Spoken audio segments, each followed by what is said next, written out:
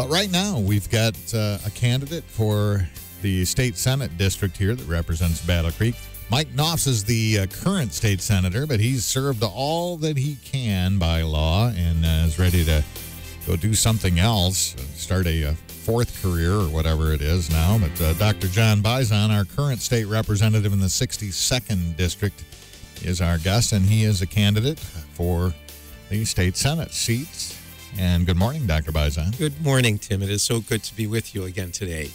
Numbers get jumbled in my head. It's the 19th Senate, right? It is the 19th Senate District, and it comprises all of Calhoun County, all of Berry County, and all of Ionia County, even north of Berry. It's kind of clean, cut, and dry. You don't see that too often in politics these days. There's usually a chunk of this or that somewhere. But well, they try to make the districts fairly even, but this one happened to work out. And I guess that was the redistricting of 2011 after the 2010 census.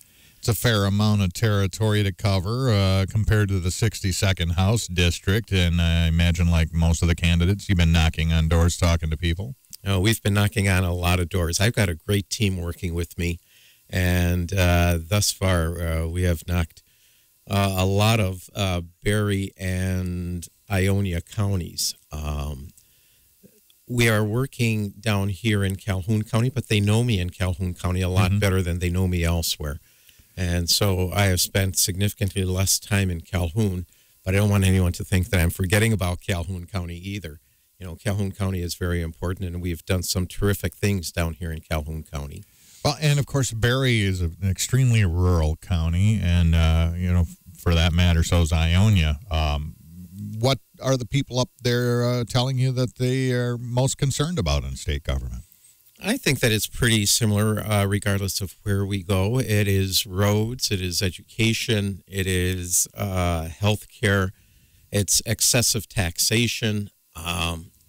And so we have lots of balls in the air. There are lots of things that we have left unfinished, and we need to continue chasing down. Like auto insurance reform, do you hear from any of your constituents or your would-be constituents about that? Oh, there is. You know, it seems like a lot of people are upset with the fact that auto no-fault reform is necessary, that it is something that we need to get out there and, in my mind, review comprehensively, because I would tell you that everyone who has touched auto no fault and continues to touch it has made an art form out of extracting money from that system. And we need to go back and go back to the original principles of the auto no fault reform, where we look at what is necessary, find a way that we can deliver those protections in a reasonable manner at a reasonable cost. And I think that many people would argue that the system we have now is not at a reasonable cost, being perhaps the highest in the nation. The bill that would have hopefully done something about that failed, but you did vote in support of that bill.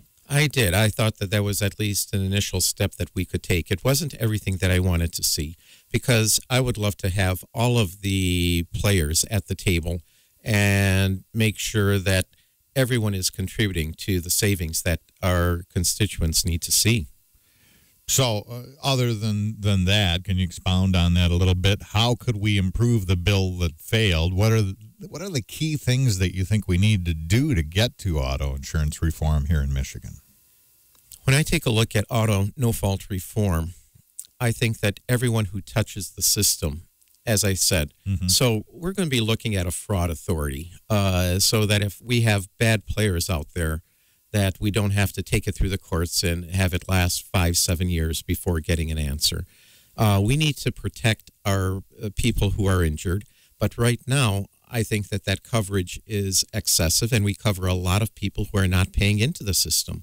We have a thing called assigned claims, where if you're uninsured and you're driving somebody else's car and hit somebody else who is in a similar situation, we still cover you. And you kind of scratch your head and walk away saying, you know, why are we covering people who have made the conscious decision not to not to get coverage, not to be covered under this system. If you take a look at repairs, for instance, I had a little chip in my window, and I pulled up to one of these roadside stations that were filling the chip, and it would have been $25 if I had paid for that out of pocket. They talked me into billing it to insurance, and when I got the bill from insurance, I found that they billed insurance the $75 rather than the $25 that it would have cost me. And is that fraud, or is that insurance billing, or,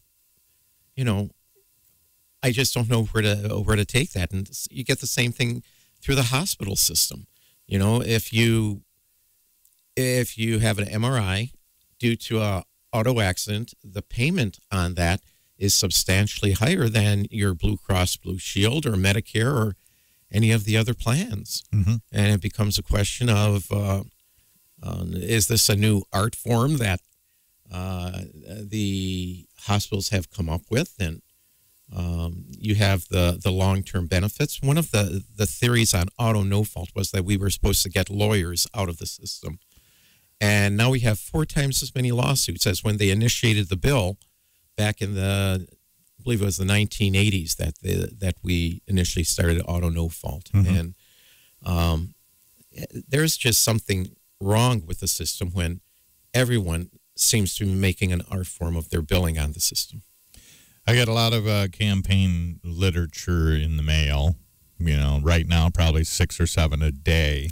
And a lot of them are from your campaign, and some from your opponent. I did see one that talked about our opiate crisis, and I think it was attacking you for voting against some bills.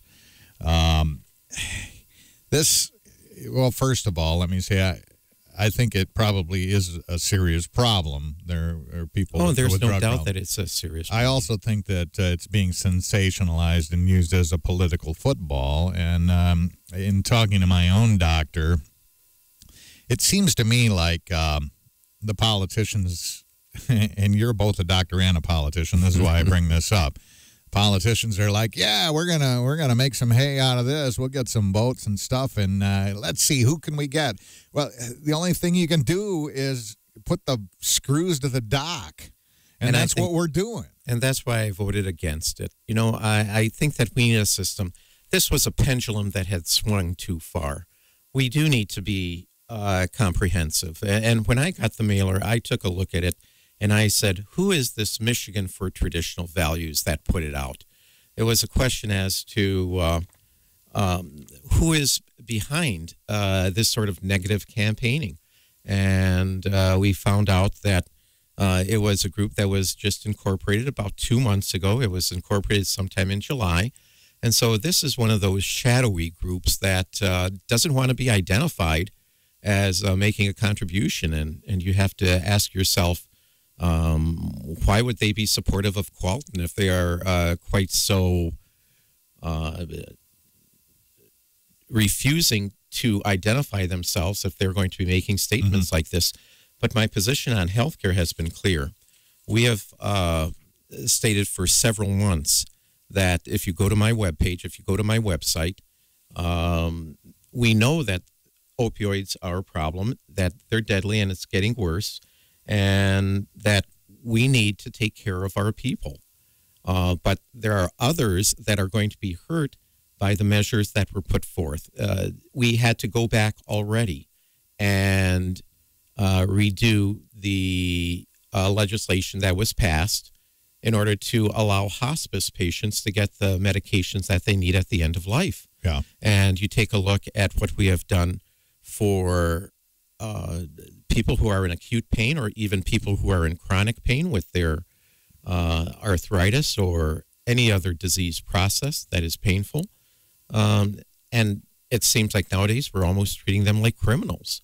That well, and also people who have responsibly used drugs like Vicodin and some of the more, I would say, milder, not as strong opiates. they're being punished. They're going to be denied. Their doctors are having to jump through hoops. People who want to have a prescription for that are going to have to pay for extremely expensive testing just to prove that they're using it and not selling it on the street. It's ridiculous. I think if we just put the clamps on fentanyl, we could probably, knock out about 3/4 of this problem. And fentanyl is something that largely comes in from overseas. Fentanyl is something that typically a doctor does not prescribe in pill form. There is a film, there is a patch that you can use that has some fentanyl in it, but I haven't seen many prescriptions going out for that. Fentanyl we give intravenously at time of anesthesia. Yeah. But let me add OxyContin to that list, too. And OxyContin is much more common to be prescribed, and there are those who I know have been abusive in their prescribing of that. But I also know of several doctors and pharmacies as well who have been called on the carpet for the amount of narcotics that they do prescribe already. And this is something that's going to be an ongoing thing that we need to protect the public from. And I'm told that with narcotics, the federal government is taking a look at it. And my hope is that the federal guidelines are going to be more reasonable, and then we can bring the state back in line with the federal guidelines, hopefully sometime in the near future. State Representative Dr. John Bizon, who's running for the 19th State Senate District.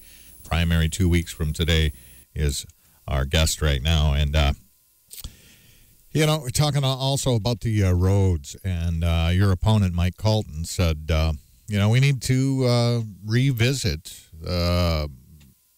state, what do I want to say, 51. Public Act 51. 51 from 1951. It's been a long time since we have visited it. Yeah. What do you think about it? I mean, do we need to revamp how we fund our roads, and especially to benefit townships are townships and rural areas left out, and we need to do our roads differently. Is what I would argue. That it almost seems like when you talk about roads and MDOT, the Michigan Department of Transportation, this almost seems more like a jobs program than a roads program. That they're out there in the middle of winter shoveling a little bit of asphalt into this water-filled, snow-covered pothole that is out there. Mm-hmm.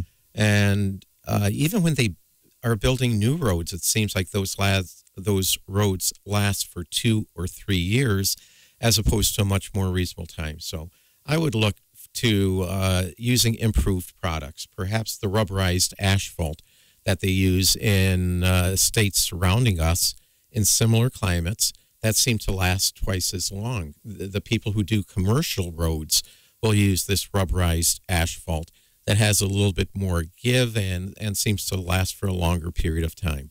Do we need to revamp, though, Public Act 51 to just change how we fund townships and rural areas? I saw recently an Attorney General letter that came down that said that it was the county that was responsible for the roads within the county to include the township roads. But I think that was just somebody who happened to be associated with the Attorney General's office. It wasn't really an official letter, was it? I think it was an official letter that was signed off by the copy that I saw. Okay. Was one that was signed off by the department. So that would put the onus on the counties to do do the appropriate thing. And that type yes, of thing. and there are those right now. You need a match, something from the other end. Mm-hmm. That brings into question whether or not that standard is the appropriate standard for the state, and that's a question that is still outstanding in my mind. That we have counties who have passed road. We have had townships that have passed roads millages. And so they are paying in, and they have some roads that are a little bit nicer than some of the others. There are townships that do have other sources of income, and those seem to be doing reasonably well. And then there are those who do nothing at all. And there are those who have very little capital to put into the system. And, yeah, I think that it would be something that would be up to be looked at. Because if they don't have anything, then they don't get any match. Oftentimes that is the case, yes. Yeah, so all of a sudden it's like, okay, if you don't, it's sort of like buying a lottery ticket. If you don't buy one, you can't win. If you're a rural township and you don't figure out some way, either through a special assessment or through a millage, to have some money on the table for roads, and you're not going to get any match from the state, and so nothing gets done. And oftentimes, we need to make sure that those roads are also taken care of.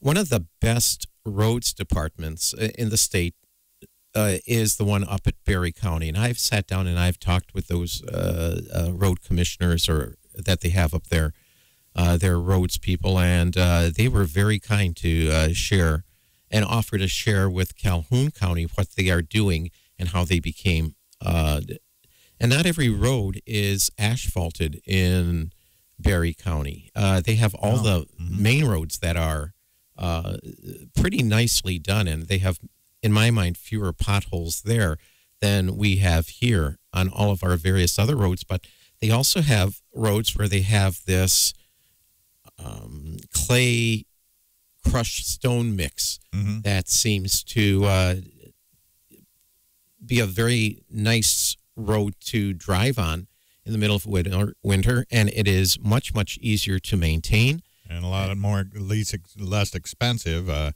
Very it's much good so. for the car wash operators, too. Indeed it is. You get awfully dusty going up and down those roads. And John, before I run out of time here, Yeah. I meant to ask you, tell us what are the differences between you and your opponent, Mike Calton? Why would you want people to vote for you rather than Mike Calton for the state Senate seat? I think you could tell a lot by the people who are endorsing the two campaigns. You'll find that in my campaign, we have a lot of the more traditional, the more conservative people lining up on my side of the campaign. And on Mike's side of the campaign, he's got some wild actors that typically endorse a lot of Democrats. The trial lawyers, for instance, and the unions are endorsing Mike in this campaign. And I think that in and of itself tells you a lot about the candidates and the... So you're saying you're the more conservative candidate of the two? I would be the very much more conservative candidate of the two, sir. All right. Best of luck to you. I'm sure people will be out there seeing you. You've already knocked on a lot of doors, probably have a lot more to knock on in the next 2 weeks. We do. We're not giving up. We're kicking up the speed just a little bit here. Dr. Thank you so Bizon, much. Thank you for being with us.